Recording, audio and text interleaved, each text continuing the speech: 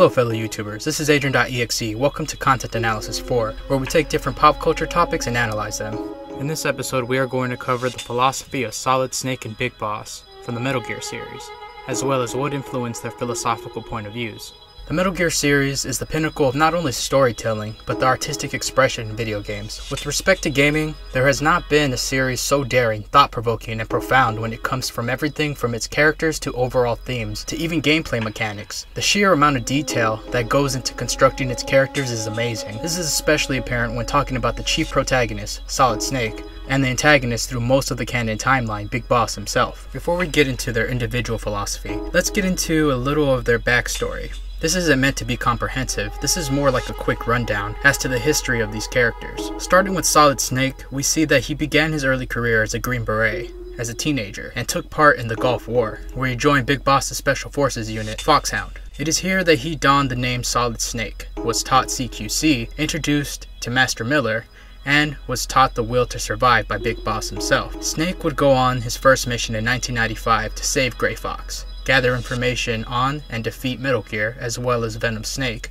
posed as Big Boss. This mission was dubbed Intrude N313. Snake made his official return in 1999 in the mission termed Operation Intrude F014, also known as the Xenobar Land Disturbance, where he successfully acquired the oils formula, defeated Big Boss, and destroyed yet another Metal Gear. By this time, Snake was dealing heavily with his PTSD and guilt of killing his father. Regardless of his psychological ailments, he returned in 2005 to Shadow Moses Island, later deemed the Shadow Moses Incident, to ascertain information on the Rogue Foxhound Group's nuclear capabilities, save weapons manufacturer Kenneth Baker, and the DARPA chief Donald Anderson, aka Signet. He was successful only in defeating Metal Gear once again, as well as defeating the Rogue Foxhound members, that included Liquid Snake. After Shadow Moses, Otacon and Solid Snake founded the Anti-Metal Gear Corporation Philanthropy to rid the world of Metal Gear technology and prevent global warfare. It was in 2007 that Snake began suffering from accelerated aging, entered the Tanker Mission, or the Manhattan Incident, in which Snake gathered photographic evidence of Metal Gear's completed development. During his mission, Liquid, living through Ocelot's arm, sinks the tanker using Semtex. Snake escapes and fakes his own death, only to return in 2009 at the Big Shell offshore facility. Enter the plant mission. Snake teams up with Raiden to face off against Solidus and Glukovich's militia. Raiden and Snake stop Arsenal Gear's AI GW, defeat Solidus, and gain a false lead as to the true identities of the Patriots. Snake returns in 2014 as Old Snake, a term ascribed to him due to his Werner syndrome-like symptoms getting worse, gradually, to face off against Liquid in the Middle East. Meanwhile, Liquid, with countless PMCs, is getting closer to world domination. Snake faces Liquid once at Shadow Moses, and the last time on the Arsenal Gear class warship. He also permanently destroys the Patriots AI. He later meets with Big Boss, who reveals to him the history of the Patriots, and that he is no longer a biological weapon, and dies from the Fox-Die virus present in Snake that was used to target him specifically. A quick background on the Big Boss himself. Born in 1935, Jack, Snake, later known as Big Boss, joined an apprenticeship with the boss in 1950 during the Korean War. They went their separate ways later in 1959. Similar to Solid Snake, Big Boss joined the Green Berets in 1964. Before Operation Snake Eater, and later the CIA during Operation Snake Eater and the Virtuous mission.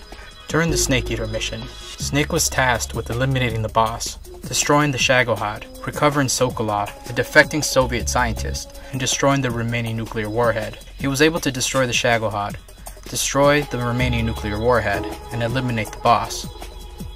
The last event having the greatest effect on him psychologically, and with respect to the development of his philosophy. Before their duel, the boss stated, "There is nothing more for me to give you.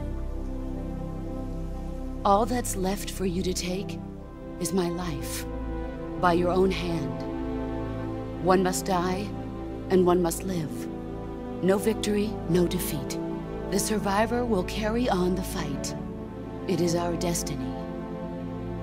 The one who survives will inherit the title of boss. And the one who inherits the title of boss will face an existence of endless battle." The boss's final words would go to shape the rest of Metal Gear's history. Fast forward to 1970, Big Boss is captured by the Fox unit. the leader of the rogue Fox Unit revolt. Jean is forced to launch a missile towards the US, but is stopped and killed by Big Boss. Later that same year, Big Boss helps form the Patriots, which was comprised of Signet, Paramedic, Ocelot, Eva, and himself. He simultaneously forms Foxhound during this time. The Patriots' mission at the time was unity of thought and awareness, in honor of their interpretation of the boss's final wish, or final will. As Zero's power grew, Big Boss came to resent him and felt as though he was being used as a puppet. Big Boss left the group, the US, and Foxhound after he found out about the Les Enfants Terribles project. Following over 70 missions with different military groups, meeting Miller, or Master Miller, and establishing MSF, he played a role in the Peace Walker incident in 1974. Big Boss destroys Peace Walker, denounces the boss, removes his bandana, and commissions the development of Metal Gear Ziki, which was later destroyed due to being hijacked by Paz. In 1975, Big Boss rescues Paz and Chico in an occurrence labeled the Ground Zeroes incident. Skullface's forces, XOF, pursue Big Boss's chopper on their way from the mother base. Explosives in Paz explode, causing injuries and the chopper to crash, and sending Big Boss into a 9-year coma. In 1984, Big Boss awoke from his coma before Venom Snake and agreed to allow him to pose as his doppelganger. During the Phantom Pain incident, Big Boss helps Venom Snake escape the hospital after he wakes up, changes his identity, then heads for the US to form the large mercenary group Outer Heaven. In the 1990s, Big Boss returned to command Foxhound while forming Outer Heaven. Fast forward, after Big Boss's defeat at Zanzibar Land, his injured body was recovered by the Patriots. He was then injected with nanomachines, placed into a coma, and had his body rebuilt. This all happened sometime during the events of MGS 1 and MGS 2. After the Fox Alive virus had been uploaded, Big Boss wakes up, finds Zero, and meets Old Snake at his fake gravesite. Now that we have covered their backgrounds, there are many parallels between Solid Snake and Naked Snake that can be explored. The differences between the two are how each reacted to the major events that transpired in their individual lives. While Big Boss's losses resulted in an intensified desire for a perpetual cycle of war that gave he and his fellow soldiers purpose, Solid Snake fought with philanthropy for the purpose of creating a world where soldiers are no longer needed in battle. Parallels can immediately be drawn from Operation Snake Eater and Operations Intrude N313, where Naked Snake kills the boss and Solid Snake kills Venom Snake, Big Boss's doppelganger, respectively. After the boss's death, Naked Snake becomes disillusioned with his country and the notion of patriotism, causing him to ultimately form Outer Heaven. This is despite the boss's wish for peace and unity. This could be because the boss's message to Naked Snake was unclear or misinterpreted. Solid Snake, on the other hand, feels guilt and has nightmares due to killing what he thought was his father.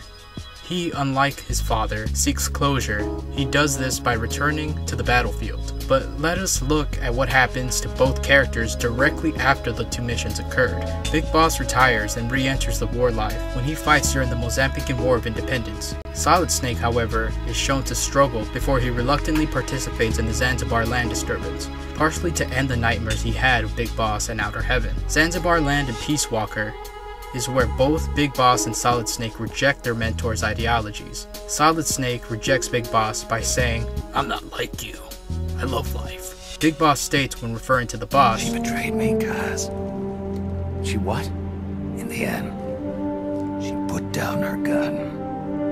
And when she did, she rejected her entire life up to that point, including me. It's clear from Big Boss's story that he favors war, opposes the corrupt governmental entities, has no particular ideology, and is a consequentialist. Big Boss adheres to deontology up until he kills the boss. Deontology is a set of ethical theories that states that people should adhere to their obligations and duties when engaged in decision-making, when ethics are in play. His adherence is apparent when he follows through with the order to kill the boss, regardless of the pain that it will cause him. However, his cognitive dissonance, or the feeling of discomfort that results when your beliefs run counter to new information that is presented to you, begin to contribute to the distrust he feels towards the US government that forced him to kill the boss. After the boss's death, Big Boss adheres to a form of teleological ethics, which states that if the end result of our actions results in a positive effect on society, then our actions are deemed good. The particular form is egoism, in which actions are carried out through our own self-interest, which would explain why Big Boss is willing to sacrifice the lives of others to accomplish his own goals. Contrastly, Snake adheres to utilitarianism, a form of the consequentialist theory, where bringing the most happiness to the most amount of people is the objective. Snake almost always risks his life to ensure everyone will have a future. He kept to his principles even after being demonized by the Patriots following the tanker incident. Snake was willing to go through an oven causing him an immense amount of pain, just to ensure that people will no longer be affected negatively by the actions of Liquid Ocelot and the Patriots. The main differences between Big Boss and Solid Snake is their views on war, responses to traumatic events, their purpose in fighting, and their ability to cope with traumatic events. Both suffer moral injuries. However, Snake remains steadfast to his beliefs while Big Boss does not. Research has found that younger soldiers are not fully developed to cognitively process moral ambiguity. It could be that due to Solid Snake's accelerated aging, that he was more prepared for war than Big Boss was, or perhaps due to his personality. Solid Snake's participation in countless battles, but distaste of the glorification of violence, is a testament to his view that war is necessary at times to create change in order to enable a society that recognizes its past and preserves its future, as expressed in the end of MGS 2. This can be seen during the battle with Raven, in which he states, "This isn't glorious. It's just plain killing.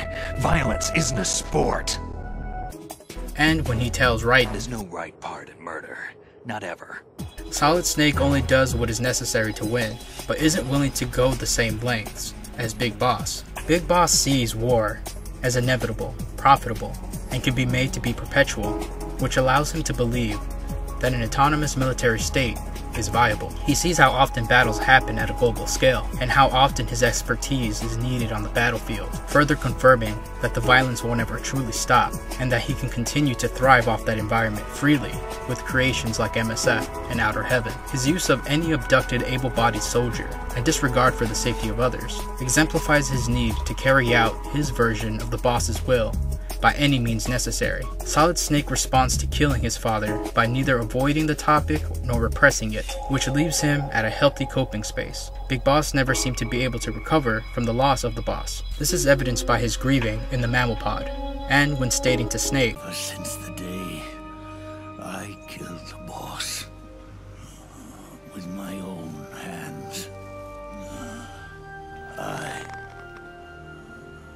was already dead." Solid Snake fights for a better tomorrow, a world free from the oppression of the Patriots, nuclear warfare, and where individuality is allowed to exist. Big Boss fights to create a world where soldiers are not tools of the government and are allowed to live a purposeful life as soldiers.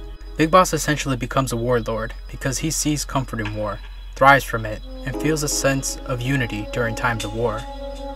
In trying to create this world, he inadvertently adopted the view of the Patriots, and only viewed soldiers as tools and machines to be discarded after their usefulness has been expended. It is not until the very end of Big Boss's life that he changes his interpretation of what the boss meant, meaning her will was to leave the world as it is in peace. In conclusion, what influenced the differences in their philosophy was their ability to cope with loss, their ability to form their own purpose, and acceptance of who they are as people. Additionally, I believe that both subscribe to a form of consequentialism when it comes to ethics, with Solid Snake being more of a utilitarian, while Big Boss being more of an egoist. Thanks for watching the 4th episode of Content Analysis. If you liked the video and want to see more, feel free to like and subscribe for more content. Also feel free to comment in the comment section below, and let me know what you believe Snake's philosophy was.